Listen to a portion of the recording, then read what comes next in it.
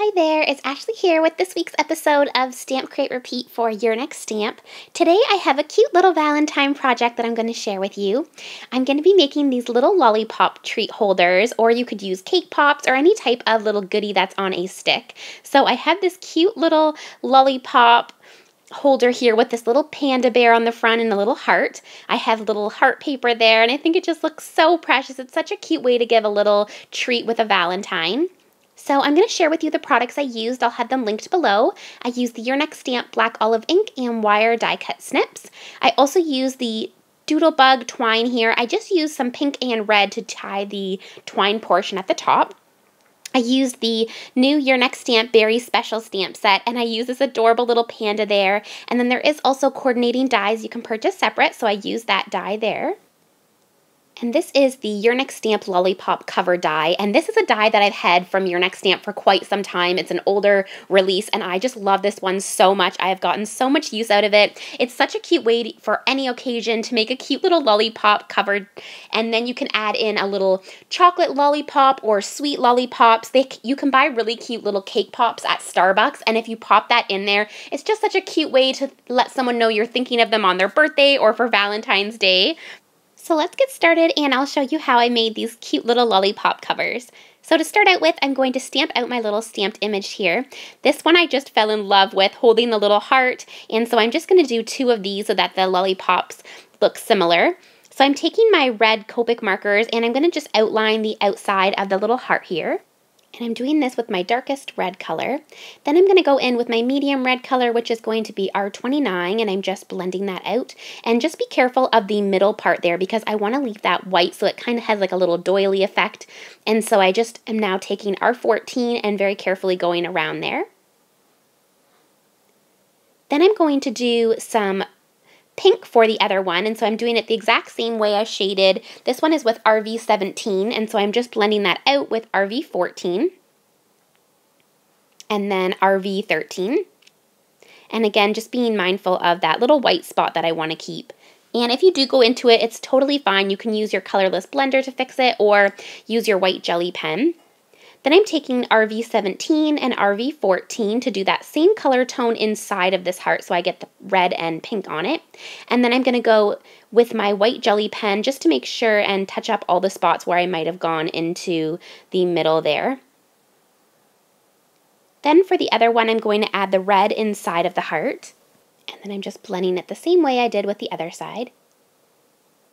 And you don't have to leave that middle portion white. You could do it any color you want, but I just think it looks so cute, kind of like a little doily there.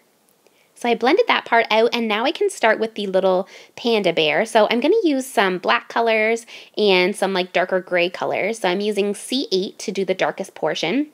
And I actually looked on my phone on Google what a real panda looks like so I can try to mimic the actual shading that a panda would have. So they have the darkest around their eyes and then also on their ears. So I'm going to be doing the same darker portion on the ears with C8 and C4 and trying to blend that out nice.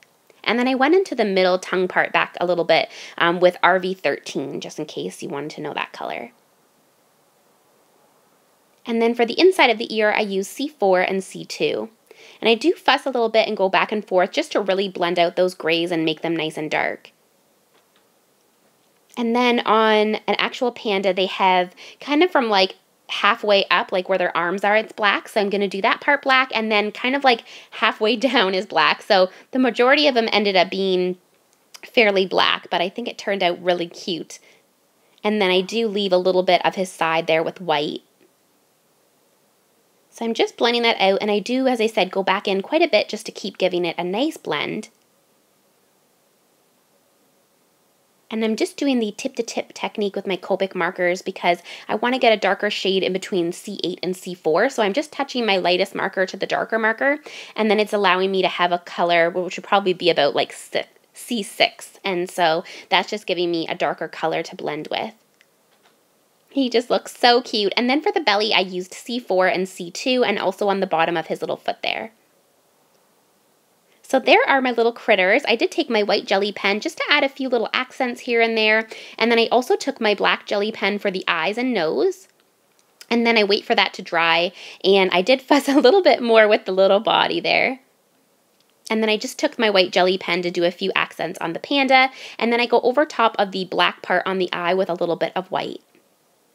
So now I'm ready to take my wire snips and cut apart the coordinating dies. So I'm just taking that coordinating die and some Post-it note tape, and I'm just going to adhere that down so I can run it through my die cutting machine. And as you can see, it cuts out so nicely, like around the arms. So here's the little reveal of it. It cuts inside where the little arm and foot was. And then I'm going to cut out the other one. Now I'm taking my Lollipop die and I'm putting the pointy part down, so that's kind of how you know what way to make the direction of it so that it shows your pattern the way you want, because I want the hearts to be on the upside. There's little folding creases on it, so I'm just creasing it at the folds and it will fold there, and so it has the little spot in the top where the little lollipop stick can go in, and then it also has a little spot to put through the twine. So I'm just adhering this on here. Normally you'd want to add your little bit of lollipop or whatever little sweet you want in it first and then close it, but just for this video I wanted to show it closed so you guys could see how it would look. And I was going to use this really cute glittery ribbon, and I actually changed my mind about it. It was really stiff and it had a hard time fitting it through the hole, and the hole's actually quite big. I didn't want to wreck the paper, so you can use ribbon. The other type of ribbon I had fit perfectly, but I just ended up using some twine, and I think that looked a lot better anyways because it's not so bulky as that glittery ribbon that I was going to use. So I just took some red twine and pulled that through. And again, as I had mentioned, you'd want to put your lollipop stick through, but the reason that I did it after was just because I just put a stick through so you guys could see how it would look. So my stick went through, I could just pop it into the little hole. So see, I did it again so you guys could see. So I stuck the little lollipop in, and then you can put the little twine through the hole, and the twine actually goes around the lollipop, so it really nicely secures it in there so it's not going to move. And how stinking cute is that? I love making cake pops, so these get used a lot in my house. I've used this die quite a few times. I've got a lot of use out of this one. So you can just add in, say, your stick at that point and close it then, and add on your little stamped image or whatever you want to have on the front there. And then I'm just going to put the twine through again and tie it closed. So I hope you guys enjoyed this video. I know someone had mentioned they'd like to see an older Your Next Stamp die or stamp set used with a newer Your Next Stamp product. So I used this Your Next Stamp Lollipop die, which is one of my all-time favorites, and mixed it with this new release stamp set. So I hope you enjoyed. I will have everything linked in the description box below. Please make sure to head over to the Your Next Stamp YouTube channel and subscribe, and I will see you guys in next week's video. Bye now!